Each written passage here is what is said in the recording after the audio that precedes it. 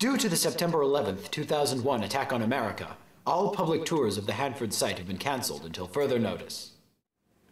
In its top-secret wartime effort, the federal government chose a site along the Columbia River to produce plutonium for nuclear weapons. This site, known as Hanford, is now the greatest storehouse of toxic waste in the Western Hemisphere. Months prior to the events of September 11th, a physician-sponsored public tour explored the Hanford nuclear reservation. Members of the public, including an artist and 2 doctors, toured the facility by land. Others, including a grandmother, opted to take the tour by river. I know nothing about Hanford. The reason why I want to go to Hanford is to become more aware of what it looks like. I've never been to Hanford before, so I'm not sure exactly what's there or what to expect.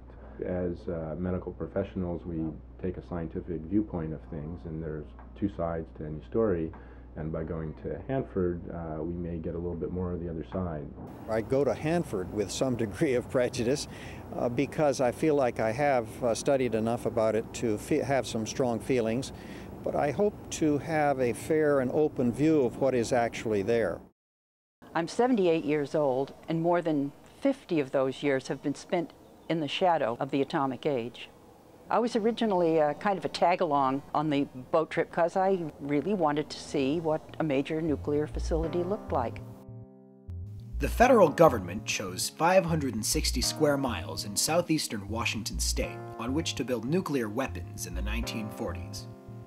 This area, known as the Hanford Nuclear Reservation, produced plutonium for the bomb that was dropped on Nagasaki.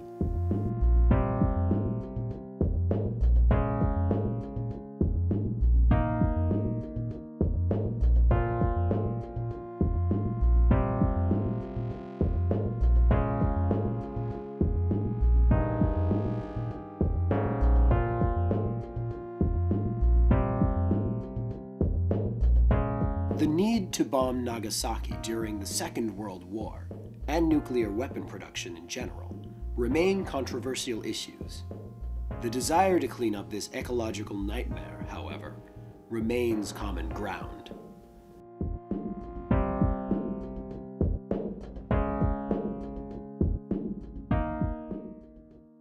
The site rests along the Columbia River, which is the lifeblood of the Northwest. Citizens' tax dollars continue to pile up, to the tune of over $3 million a day, 365 days a year. Now, the major mission at Hanford is cleanup. Radioactive waste is stored in unlined soil trenches. Chemical and radioactive storage tanks and basins are leaking. We drifted along the Columbia River that bitterly cold day, and I remember seeing the cranes on one side of the river. Very elegant and lovely. But on the other side was Hanford. We stopped at N-Reactor, the last of the U.S. plutonium production reactors. It seems the Department of Energy could gain public acceptance by giving cheap electricity that partly comes from the production of nuclear weapons. N-Reactor was closed in 1986. The problem was that N-Reactor was the prototype that they built Chernobyl from. The main emotional impact of seeing Hanford was its huge size. the distances between the plants, the fact that those areas were all contaminated, the closeness of it all to the Columbia River. We did have some leaking tanks out at Hanford. After about 10 years, some of the wells and some of the tanks would fail, and high-level contamination has leaked into the ground at some of these locations. And they've transferred the leaking tanks, high-level waste from there over to double-wall tanks. Now there's always a possibility of an accident happening. A tank blew up and a hole occurred in the building out on the Hanford project. But in the meantime, some of that contamination did get into the underground water table, and the underground water table goes to the Columbia River. And we do have some tritium in the river out there now.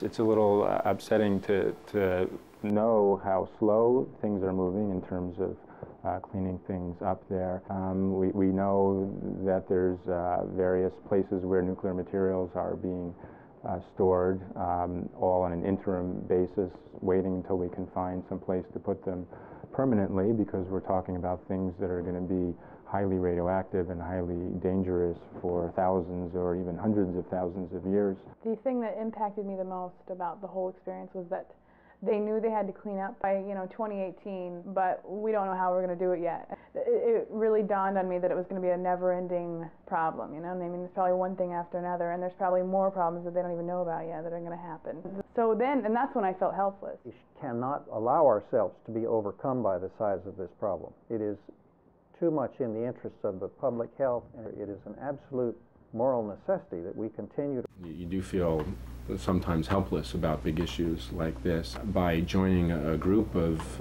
other individuals who are equally as concerned about the issue, that working together we can have a larger impact than any one of us can have individually. In the 2004 general election in Washington state, citizens passed an initiative which forces the Department of Energy to clean up the existing waste before bringing any more in. The Department of Energy continues to fight this initiative. We're worried about searching all over the world because terrorists might find radioactive material, steal it, sneak it into the country and build a dirty bomb. The Department of Energy is putting that stuff on the highway. Hanford, as the ancestral wintering ground of the Yakima, is an area of great cultural significance and a place abundant in natural resources. Damage to this land from nuclear operations has happened in the most fleeting amount of time, sometimes by ignorance, often by willful neglect. It is still worth asking today, what has been done to this land? And after 8 years and many billions of dollars spent, what has been done to restore this land? Leaving toxic waste in place sounds more like no cleanup, but it is part of a national strategy. The main component involves passing the responsibility for these hazards onto future generations.